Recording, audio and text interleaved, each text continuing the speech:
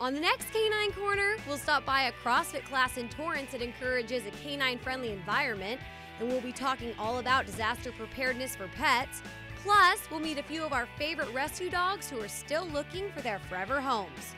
All this coming up on the next Canine Corner.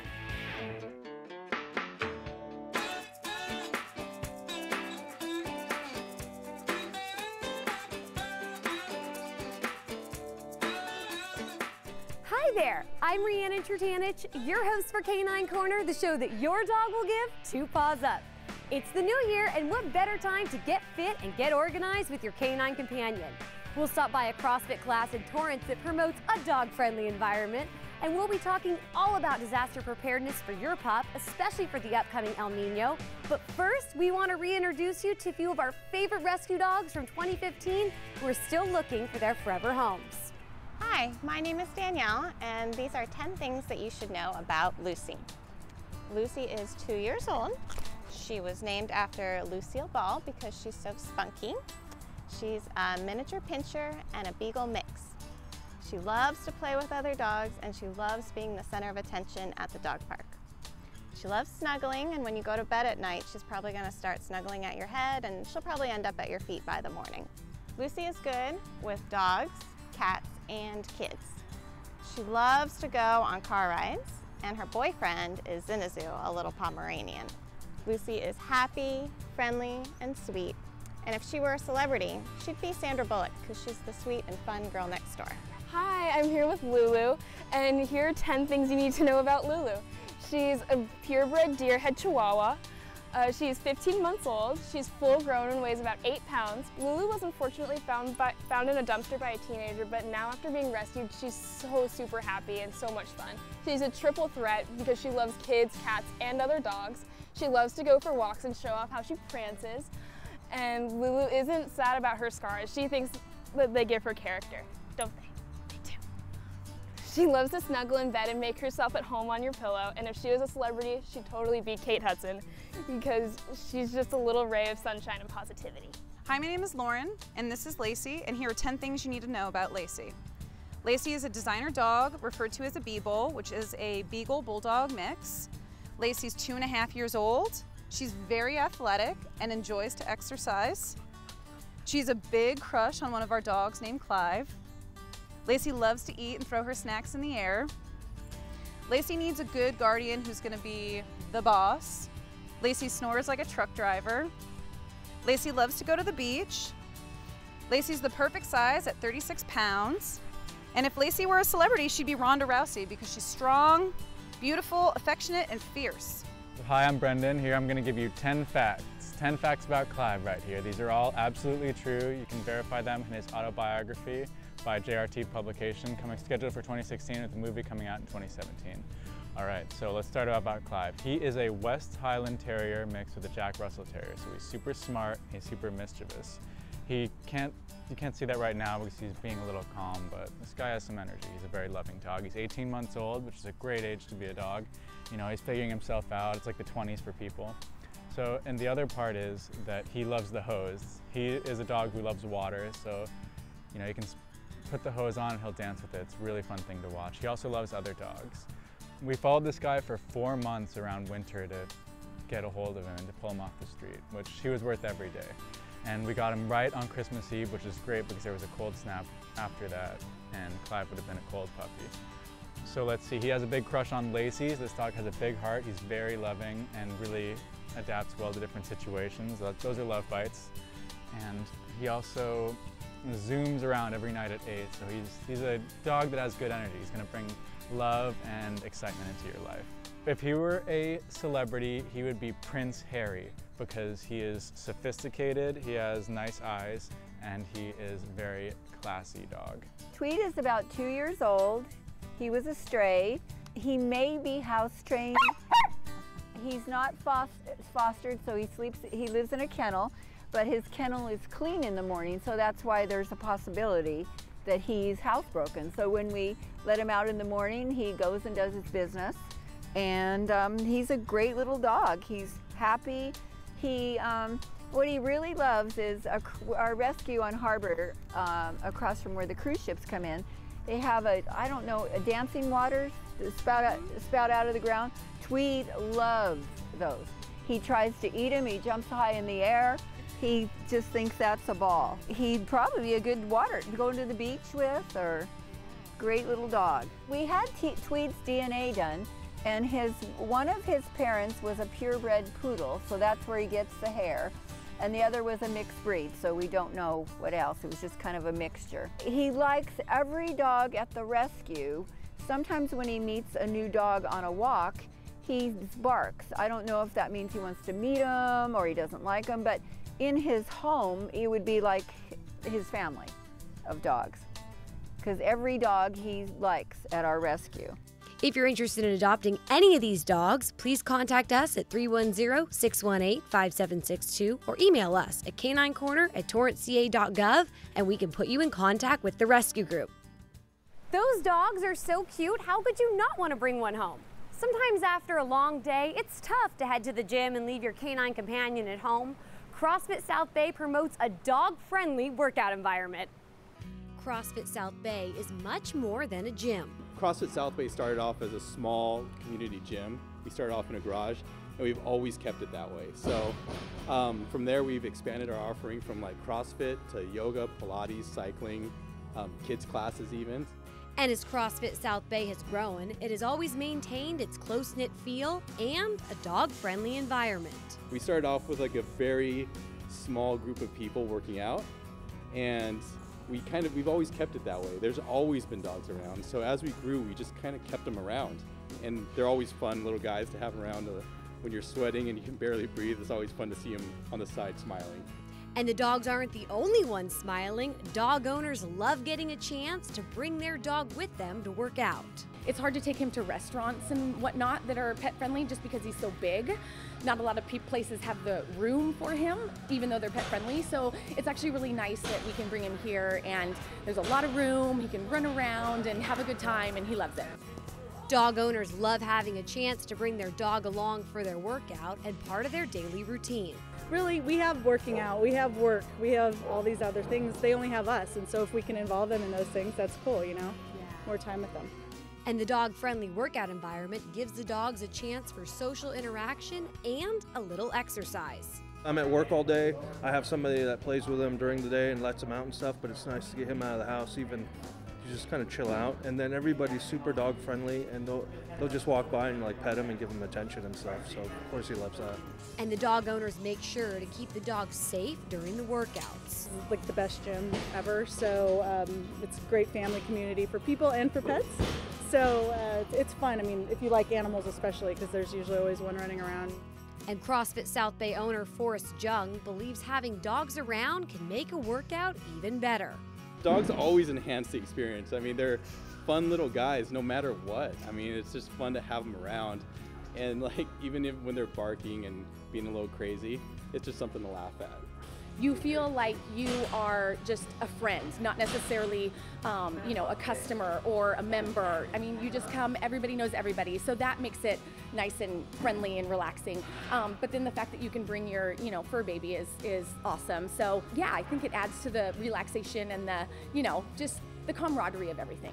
If you're interested in contacting CrossFit South Bay, please visit CrossFitSouthBay.com or call 424-901-0037. Getting a good workout in and getting to hang out with your dog? Sign me up. We're going to take a short break, but don't go anywhere. There's much more fun when we come back. Welcome back to Canine Corner. I'm your host, Riannon Trutanich. The new year is a great time to get organized and prepared in case of a disaster. And the upcoming El Nino is even more of a reason to make sure you and your canine companion would be safe if something happened. Denise Fleck from Sunny Dog Inc. is here to talk to us about pet preparedness and safety. So did you realize that only about 10 to 15% of people are actually prepared to react appropriately during an emergency? Wow, I had no idea. That means 75% of people don't, and the other 10 to 15% don't have a clue.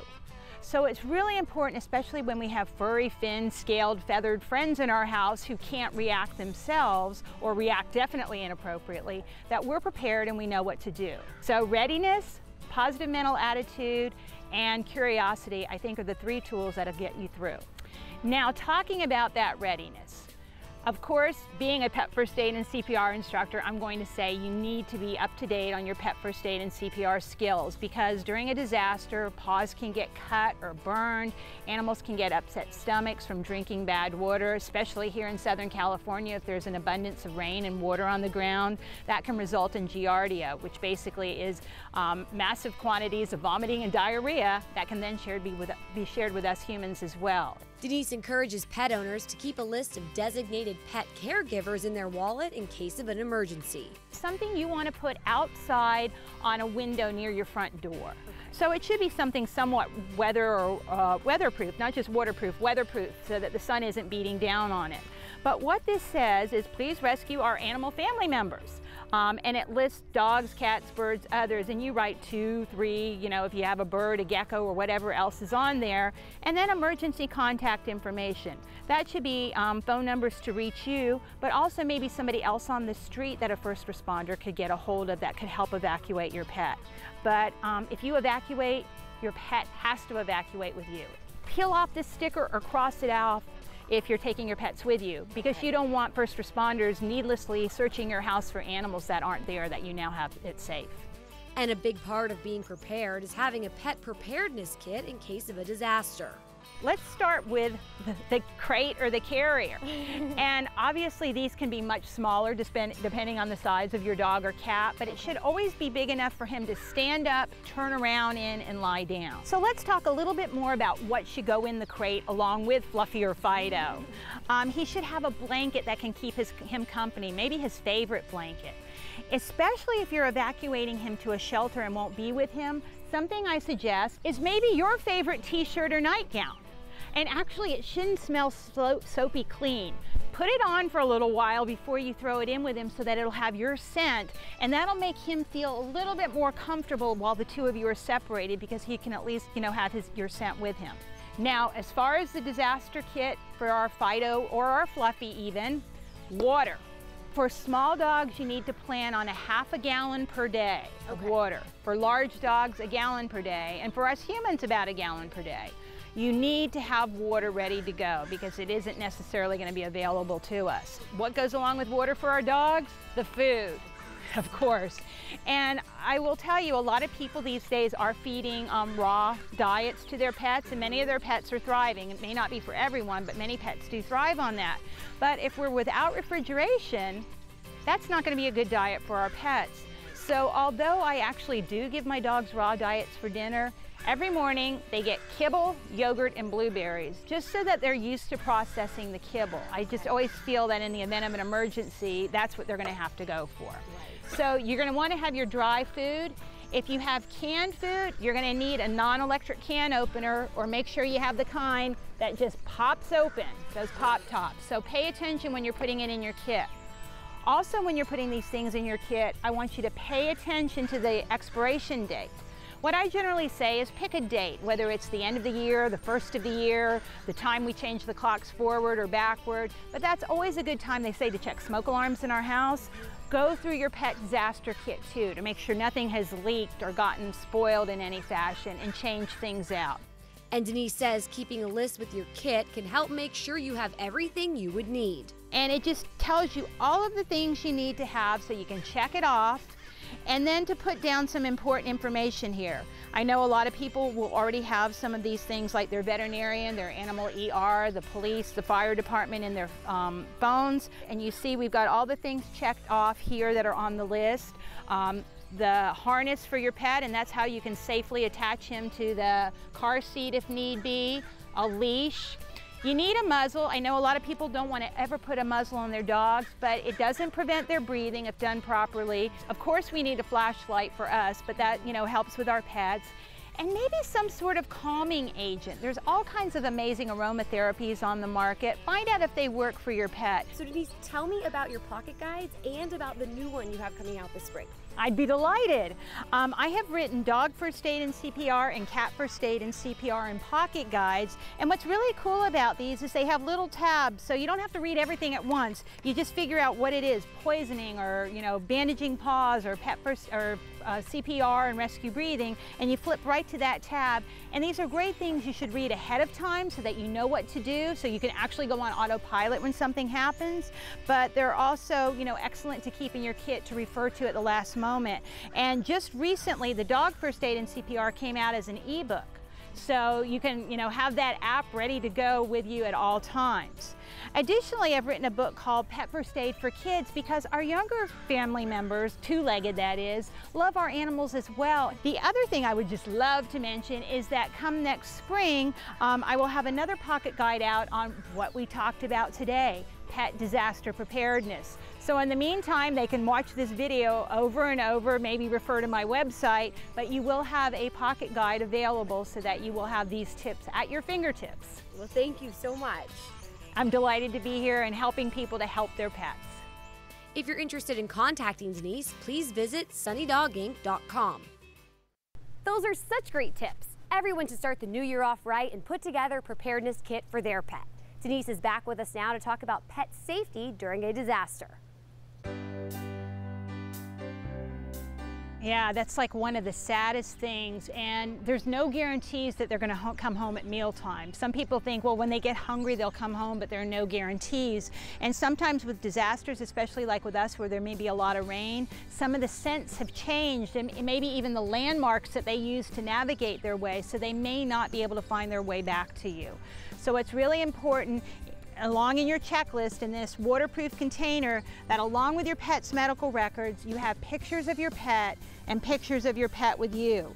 That gives you a good clear photo that you've picked out ahead of time, that if you need to make flyers, you have a way to start doing that and posting that on the various lost pet websites and taking it to the animal shelters and finding out if your pet's missing. It's also important that you have a picture of your pet with all of your family members, because you never know who it is that is going to have to retrieve that pet from the shelter, and you want to have identity proof that you guys belong together.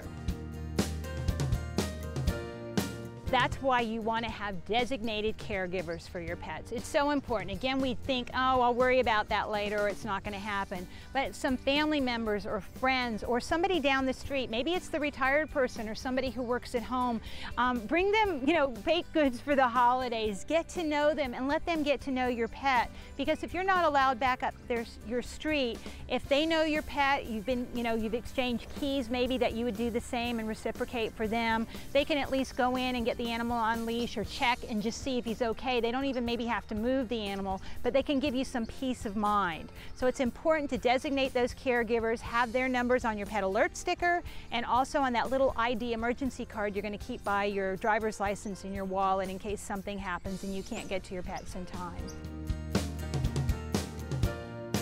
Well, the first thing that comes to mind with our four-legged friends is they're not used to it in Southern California, and sometimes something accompanies rain. It's that great big noise and that flash of lightning, which can scare many pets. So especially if they're home alone, you want to make sure they're secure, that you don't leave a lot of things plugged in, because if they're kind of animal that might pace and knock over lamps or unplug TVs or chew on cords, you're asking for a disaster right there. But you might check into some sort of calming agent for them for when those big storms hit. And there are some aromatherapies you don't need any prescription for, but you want to try them out ahead of time. They work different ways, but they're safe for most dogs. And you just rub a little on your fingers and rub it in the ear flap, or you can spray it on their bandanas or their collars, and it just takes the edge off. It makes them chill and keeps them calmer. Of course, those with severe problems, you may need to check with your veterinarian about some medications. Things that we often use for bee stings and rashes, antihistamines, sometimes can make a pet very sleepy, and with a veterinary okay, maybe that's something you would do, is give a low dose of something like that, again, just to keep them calm and relaxed. But yes, with El Nino, there'll be a lot of water on the ground. There could be fallen trees.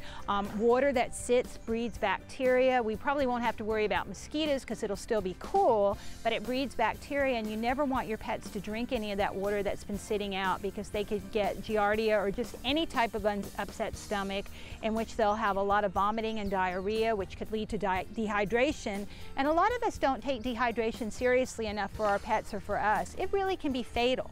Our bodies and our pets' bodies, like the planet Earth, are about 3/4 water. So we need that good fresh water supply at all times. So we really don't want them suffering through that and getting any kind of intestinal bugs. So make sure you have a good fresh water supply. Go look at your yard every time after there's been a big storm. Don't just let the dog out, because a tree branch could have fallen on the fence, or a lot of the water and mud rushing through could have unearthed the fence, and now your pet no longer has a safe containment and can escape. So there are a lot of things to be thinking about with the heavy rains. If you have a question, contact us and we'll be sure to get you the right answer. Call us at 310-618-5762 or email us at caninecorner@torranceca.gov. Now, if you missed the adoption segment at the beginning of our show or just want to see the adorable dogs again, here's your recap.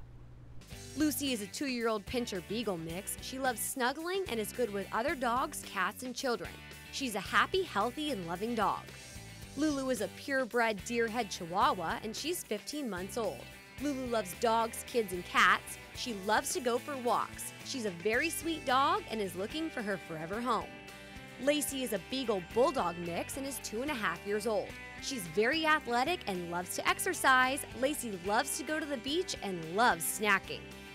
Clive is a West Highland Terrier Jack Russell Terrier mix who's 1.5 years old. He loves other dogs and has great energy. Tweed is 2 years old. He was a stray. Animals Rule had him DNA tested and found out one of his parents was a purebred poodle and the other was a mixed breed. He's a very happy dog with a great personality. He likes other dogs once he gets to know them. He's a very sweet dog. If you're interested in adopting any of these dogs, please contact us at 310-618-5762 or email us at caninecorner@torranceca.gov and we can put you in contact with the rescue group. If you want even more Canine Corner, be sure to like our Facebook page and follow me on Instagram and Twitter. That's all the time we have today. Thanks for joining us here on Canine Corner. I'm Riannon Trutanich, and we'll see you next time.